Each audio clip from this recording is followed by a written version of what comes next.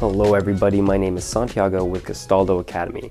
Today we are talking LUTs, specifically how to apply them in Premiere and a few ways to adjust them once you already have them on. And in case you haven't heard yet, we have officially released our first wedding LUT pack. So if you shoot weddings or events and want to spice up your videos with some epic LUTs, you can now head over to our website and get them yourself. These are all tried and true LUTs that we've been using here at our studio for years, and I guarantee that they will take your films to the next level. So with that out of the way, let's get into today's video. Let's start with installing your LUTs in Premiere Pro. There's a quick way to get the LUTs you need into Premiere, but there's also a way to get your LUTs permanently installed into Premiere. Let me show you the quick way first. So once you have your footage on your timeline, go to the Color tab.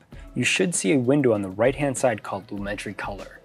With your clip or adjustment layer selected, go to the second tab called Creative. Click on the Look drop-down menu. Here's where all the LUTs that came pre-installed with Premiere will be listed. If you haven't already installed the LUTs into Premiere, you won't see your new LUTs listed here. Instead, you'll have to click Browse. Find and select the LUT you want to apply, and there you go, easy peasy. So now, if you want to continue using this browse and click method to go between your different LUTs, you can absolutely do that. It's fine, there's nothing wrong with doing this. The only thing is that every time you switch, you are gonna have to click this browse button and go back. If you want your LUTs to actually appear down here on this drop-down menu, there is a way to get them installed permanently. So let me show you how to do that now. You'll start by actually closing Premiere. So now with Premiere closed, go find the LUTs you want to install and copy them. Once they're copied, go to your PC, OS, Program Files, Adobe Premiere Pro 2020. Here you're going to click Lumetri. Where is it? There it is.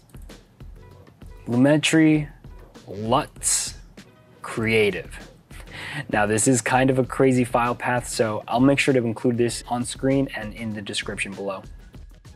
Anyway, once you're here, you can go ahead and paste your LUTs.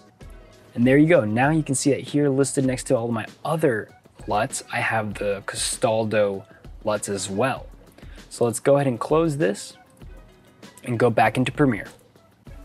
All right, now that we're back in Premiere, I'm gonna click on this and I'm gonna go to my Creative Lumetri Color tab, and you'll see if I click down right here on the Look drop-down menu, you'll now see that all the Castaldo LUTs are actually right here.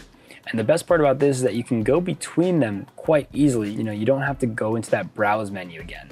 So there you go, and this is the best way to have the LUTs ready to go every time you open Premiere Pro. So now that you know how to apply the LUTs, let's talk a little more about how to best use them. LUTs are a shortcut to getting an awesome look out of ungraded footage, but not all footage will take the LUTs the same way. Some might appear to make your footage too dark or too contrast. So let me give you some examples. Here on this timeline, I've laid out 3 different clips from different cameras, slightly different lighting, and even this last one, you'll notice that it's very flat because it's shot in log. So now let's go through them, apply our LUTs, and see what tweaks we need to make, if any. So this first one, I'll go into the Creative tab and drop down, and I have my LUTs right here, and I'll go ahead and select, let's do downtown. All right, so I've also animated this adjustment layer so that it slides in and you can see the clear difference between how the footage starts and how our LUT makes it look amazing. And wow. Honestly, this one, I don't think anything needs to be done. I think it's pretty good how it is. But if you need to, you can make some slight adjustments in your basic corrections tab. Let's go to this next one. Let's try a different LUT. So on this one, let's go down here and go into Canon. All right, so this one is a little too punchy for me. I think the footage just takes the LUT in a different direction and makes it a little too punchy. The great thing about this and using them in Premiere is that you can control the intensity. And so for me, this is a little too intense. I'm gonna lower it. Right now you can see that the intensity is at 100. I'm gonna lower this down to maybe about 60. That to me is looking a lot more right.